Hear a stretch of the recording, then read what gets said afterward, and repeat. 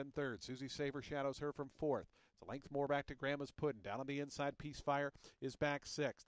Right outside of that one, Baby Luck is seventh. Then comes Callie Sue in eighth. Rob the Treasures out of last. Syllabus now the trailer. So they take their run toward the fire turn after a 49-1 opening half mile. Go Mika still the leader. Working Ecliptical on the outside now coming up to re-engage. Those 2-1-2. Little Gia looms in behind them along with Grandma's Puddin'. They're third and fourth.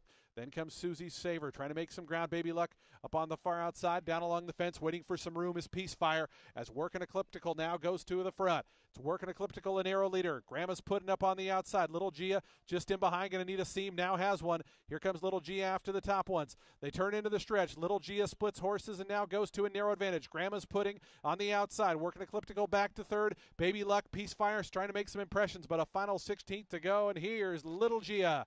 Little Gia going clear at 3-5, won it by 4 in the end.